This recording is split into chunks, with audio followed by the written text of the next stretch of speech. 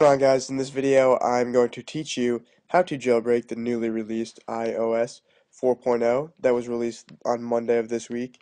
The tool that was released to jailbreak it is called Pwnage tool. This video specifically is going to be for Mac only. I will have a video for Windows coming soon, but this is going to be the guide, guys. So first off, I'm getting this article from redmondpie.com.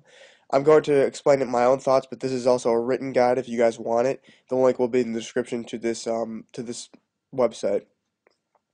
As you can see, jailbroken.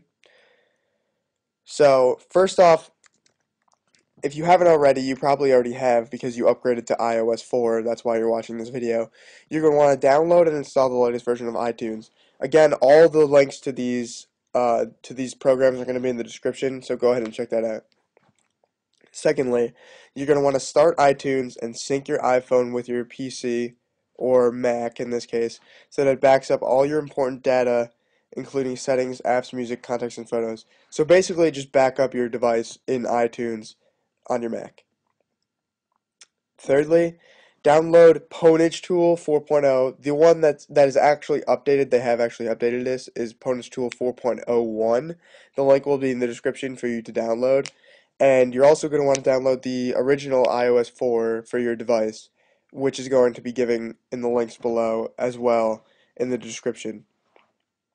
Also, guys, just to let you know that this is only supported on the 3GS, iPod Touch 2G, and iPhone 3G. If you have any other device, it is not supported yet, so check back, just subscribe, and I will have future videos on how to actually do this for your device when it comes out. Unfortunately, also, I cannot show you a real demo because I have the iPod Touch 3G, so it's not supported yet. I will show you when it comes out, though. So subscribe and you will see the future video. So once you've downloaded and installed the latest version of iTunes and backed up your device, as well as downloaded the Pwnage tool and the original iOS 4, open up Pwnage tool and select your device. So I'll go ahead and open it up. And this is the screen that you're going to be greeted with, guys. As you can see, it looks exactly the same as in the article. And it says select your device. So say if I had an iPhone 3GS, you click that and then you hit next. You do the same for iPod Touch 2G and you hit next. And this is where I can't actually show you a live demo because I have the 3G iPod. But once you select your device, it says Pwnage tool will automatically detect the firmware and you'll select it. So just click the firmware as you can see in the picture and hit next. Also click on no when Pwnage tool asks you, do you have an iPhone contract that you would activate normally through iTunes? Just click no. Clicking on yes will update your baseband, so actually no, don't automatically click no. Just click no if you are not on an official carrier like AT&T. If you are on AT&T, click yes. That's only for iPhone. If you're on iPod, you don't have to worry about it.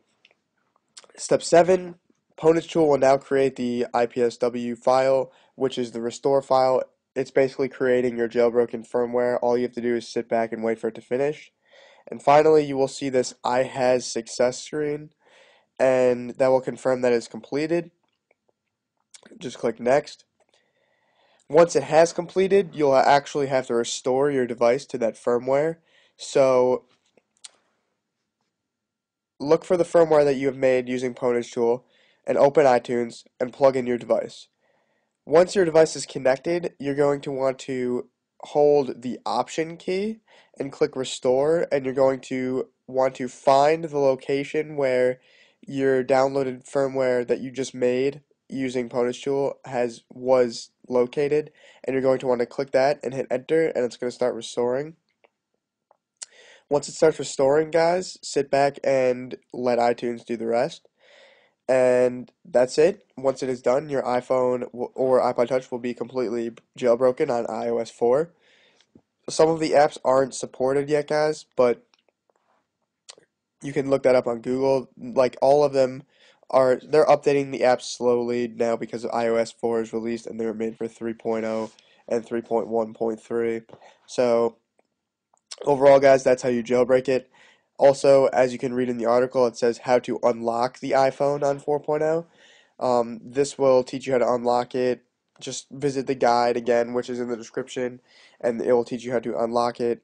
Also, all of the downloads are in this link as well, so in case the download that I post doesn't work, you can check the website. And overall, guys, thanks for watching. If this helped you out in any way, and if you enjoyed this, please just click the subscribe button above the video. I greatly appreciate it.